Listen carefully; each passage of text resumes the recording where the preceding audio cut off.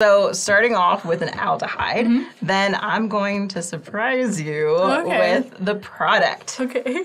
All right, so we're gonna start off with our aldehyde, and then we're gonna get to an alkene. Okay. What are you thinking? How do we get there? Okay, so I'm looking at the difference because there's a few more carbons on this one than there is on this one.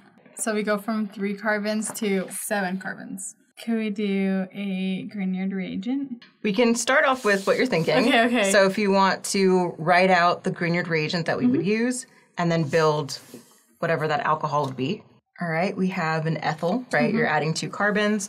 Great. And then in total, we're going to have how many carbons? We'll just have the 5 on the bottom. Great. How do we go potentially from an alcohol to an alkene? And I want you to think about organic chemistry 2 reactions that we've learned. Okay.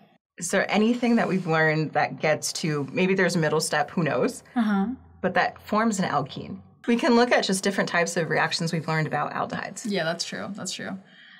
I was thinking like Wittig. Yep. Okay, is that right? Beautiful. That's what I was looking for. It was on my mind. I was like, I think it's Wittig. Okay. Good. So great. We know that that will form an alkene.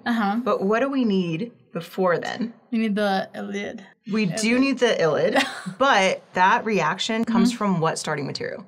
Like a ketone or... Yes. Yeah. Yes. Okay. So we need to form that. Oh, I see what you're saying. Okay. How do we form that? We could do...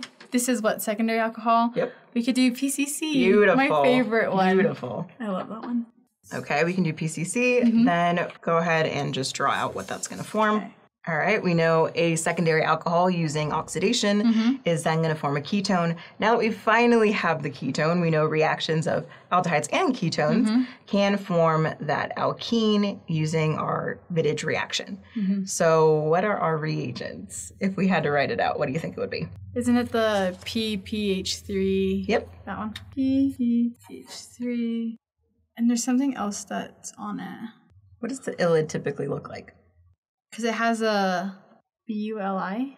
Or am I thinking So that was reaction? forming the ylide. Oh, okay. Right? We can automatically now just have that reagent where it would... Oh, I see. Oh, a double bond. Double bond. I see. I Double bond to the R group that we're adding. Okay, so what R group are we adding? Just this methyl right here.